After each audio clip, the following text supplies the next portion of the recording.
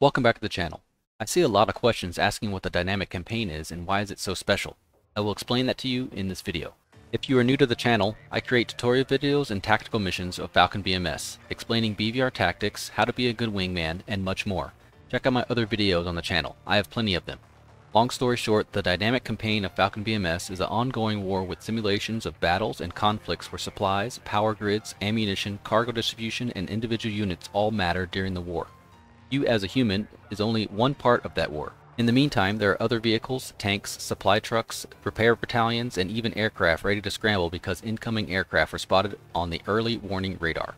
Flights and vehicles are automatically moved and utilized by HQ to include tankers, reconnaissance, rescue, AWACS, electronic intel, ships, and much more.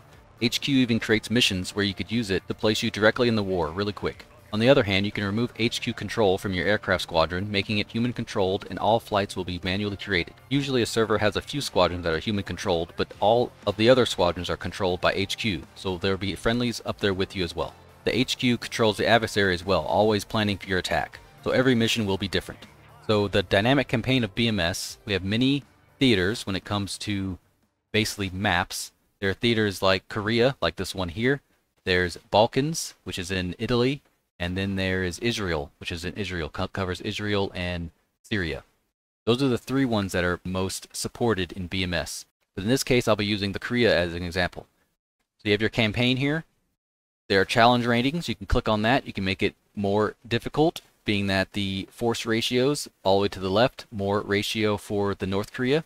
On the right, more force ratio for South Korea. I'll go to recruit. It'll swap back over there. Go to rookie. It's right in the middle. Going to go to ace. It's going to be difficult. Difficulty level is easy, relatively easy, because that they're pushed up real high. If you go to a rolling fire, they'll come down here. Difficulty is medium. Iron Fortress, they start going down. Some of these, China gets into the mix, so you might see a J-20 or two. Also, some of the 5th gen fighters on the Russia side, so make sure you know what you're doing when you're in the campaign. Bear Trap is another good one that everyone likes. There's SA-10s, SA-17s. They're literally all over the place. But for this, I'll be using Rolling Fire. You can choose what aircraft you want to fly. In this case, I want to fly an F-16, but if you want to fly a different aircraft, you can fly an A-10 if you want. Would not recommend, but you can fly it. Go to this side, the F-5. Right here, you can fly a F-16 Block 32. But for this case, I'll be using the Block 40, 36 Fighter Squadron. I'll press Commit. Once you press commit, it gives you this box here. It gives you the option to let HQ set all of these. But what these are priorities when it comes to aircraft, airfields, air defenses. All the way to the right is more priority. All the way to the left is less priority.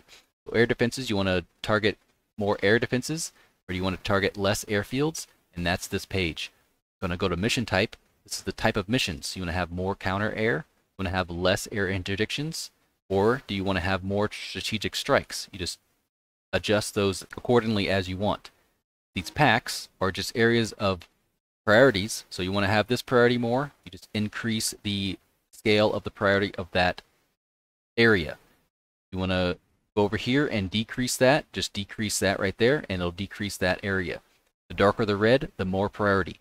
If you want HQ to cover all of this and take care of it all, just click that and it'll all be automatic. This does not affect whether or not the HQ algorithm creates or does not create missions.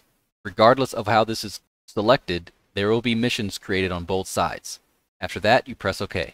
If you want to control your aircraft squadron, you can just leave this checked and it'll automatically populate missions on the left side. If you do not want the HQ to create your missions, you uncheck it and then you press that OK on there and it won't create anything on there. See how it says human controlled? So now this squadron is human controlled. Go ahead and check it. Close this and it's planning. Close this here. After you press OK, it'll create missions for you for this squadron along with everyone else. Remember, this is only for this squadron. If you remove this set as HQ, it'll only affect 36 Fighter Squadron. Press OK. Creating missions. Now there's a mission up there. All of these missions are for you to choose. You can choose any one you want. There's no reason to create a mission. It's all created for you. Alright, listen up. Spade 7 is a bar cap on the border right there. The seed goes way up north. You can do that if you want. Go into the briefing. Right, listen up. So you have other 2 aircraft with you, AI Strike and an Escort, and you're the seed of that flight. So I'm going to fast forward the time so I can give an example of how the dynamic campaign works. So on both sides, the north and the south, there's been flights that have been fragged by HQ. As you can see here, this is for the other side as well. So there's MiGs, there's Sukhoi, there's helicopters, AWACS, tankers, and everything being created on both sides. See here, there's a F-15 taking off. There's a helicopter there, F-16 there. Unknown aircraft here because there's no way for us to know because of intel. There's symbols popping in and out because there's an aircraft here and it's getting intel of that area, thus giving us the locations of those flights. Right here it spawned as a MiG-19, it seemed like. Slow that down a little bit. There's a large package going up to the north. Some attacking aircraft of this airbase, or the air defense there, getting intercepted by F-16s. The vehicles are moving around. And everything is dynamic. Time is going. And when you're in 2D flying around, all this happens while you're in there as well. So that's what makes every mission different. And I hope this video kind of explains what and how a dynamic campaign works, and why is it special, and what makes it a good tool to have in Falcon BMS. And I'll see you in the next one.